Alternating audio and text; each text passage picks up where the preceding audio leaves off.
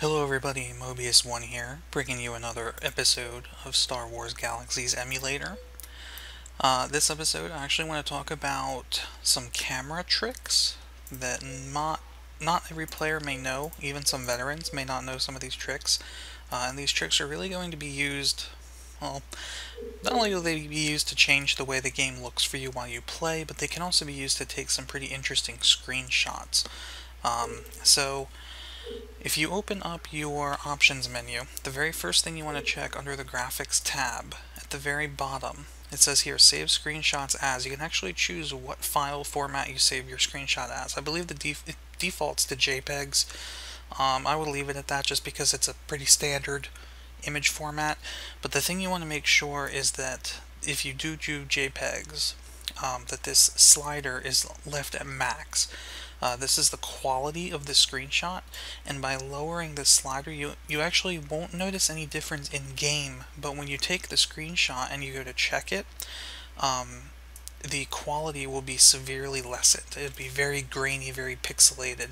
So in order to get the screenshot to look what your game screen actually looks like, you're going to want to keep this slider at max. Now other than that, there are a few things that you can mess with. Particularly under the graphics options. Viewing distance, you really always want to have this maxed out. That is just how far you can see into the world before it starts to get foggy. So as you see, by lowering viewing distance, I can't even see that island in the middle of the water anymore. But by bumping this up, we can see well beyond that. Field of view is a big one. Field of view in Galaxies actually starts all the way to the left. So many of you, probably your game probably looks like this, and that's okay if you're comfortable with this. To me, this feels very much like I'm zoomed in on my character from a very far distance. Like it just feels weird. On the other hand, if you were to max out field of view, it's like you're playing the game through a fisheye lens. This is the complete opposite. Everything feels very stretched out to me. So I find by setting field of view to 90 degrees, which is right about in the middle, let's see, 89, 90. I think this is a good balance of getting a wide field of view as well as maintaining, proper dimensions of people, right? Like my guy, look, he doesn't look stretched out. Looks about normal. He could lose a few pounds, but hey, can't we all?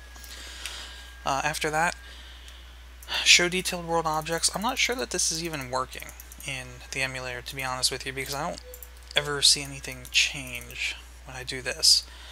But you want to also make sure that use low detail for distant characters, that this is off. Let me see if I can demonstrate that. Basically what that does is if there is a NPC or a player that's kind of, you can see them but they're pretty far away, the game will actually use a lower level model for that NPC. Alright, let's see this Rhodian right here. If I turn this on, does that change him? No. It's kind of hard to tell. Well, yeah, you could see. If you're watching in HD, you could probably see his model is actually changing. His armor is disappearing when I turn this on. And it looks like he gets a hole in his head. So I would leave this off. Character level of detail manager, leave that off. All your sliders here, you want these maxed out. Of course, nebula density and space doesn't mean anything yet because there is no space. And shadows, this is a personal preference.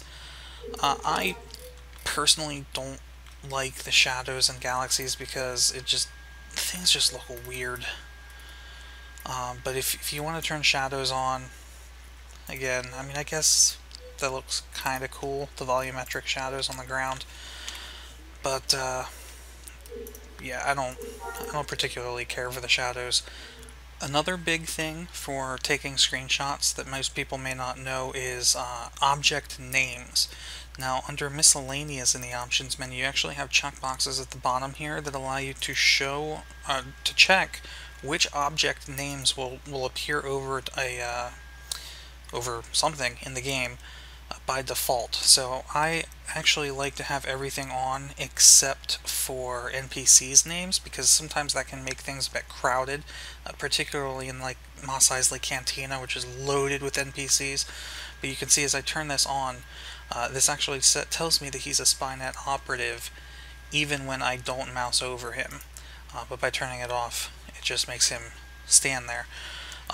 It is important to know that the N key by default will actually toggle this off and on. So you can actually switch between it just by pressing N. Chat bubbles are another thing. Some people like the chat bubbles because it's, it makes it easier to tell who's talking, but for someone who's trying to, make a theatrical video or take some, pretty screenshots, and you're in a town and you don't want people with chat bubbles running by, if I just type hello into chat, you can see I get the little chat bubble here. There's under chat in the options, chat bubbles enabled. I can turn that off, and now when I type hello, my character will still wave, hello still appears in chat, but nothing above my head. So that makes screenshot taking a lot, prettier. On the note of chat, you may have noticed in some of my videos that I tend to hide my chat box. You can do that by holding Control and pressing Enter. That will shrink your chat box down, but keep the rest of your UI on screen. This is good if you want to, hide chat, or if you just want to have some more screen space, but you don't want to hide your entire heads-up display. If you do want to hide your whole heads-up display, the shortcut for that is Control H. You can see the entire HUD disappears here. You have a completely picture-perfect screen. And then Control H again will bring it back. And on the topic of shortcuts, not that this will really help you with any camera tricks, or I'm sorry, not that this will help you with any screenshots, but it is a camera trick. By holding Control, Shift, and pressing the S key, you can actually make your camera automatically spin around your character.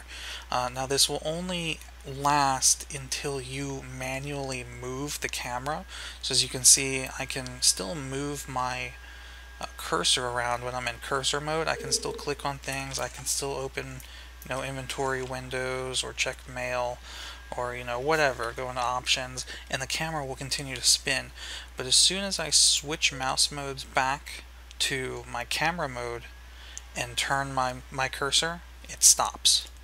Now I can start it right up again, but that's how long that goes. That will last indefinitely until you manually move the camera. You can even move your character while the camera rotates, as long as, again, you don't manipulate the camera angle. It does make running in straight lines very difficult though. Once you have all your settings set the way you want and you're ready to take your screenshot, all you need to do, line yourself up. I'm going to hide my HUD, Control H, and press the print screen key, usually at the top of your keyboard. By doing that, that actually places a JPEG, well in my case a JPEG screenshot of my current screen just in your base Star Wars Galaxies folder. So it's going to be in your, by default again, C drive, program files, Star Wars Galaxies, not your SWGEmu folder, just your base Star Wars Galaxies folder. Wherever you have Galaxies installed is where the screenshot's going to be. Alright, so I hope this little video tutorial on screenshots was helpful. This information may be used in an upcoming contest very shortly, so stay tuned for that. SWGEmu here, and I will see you guys next time.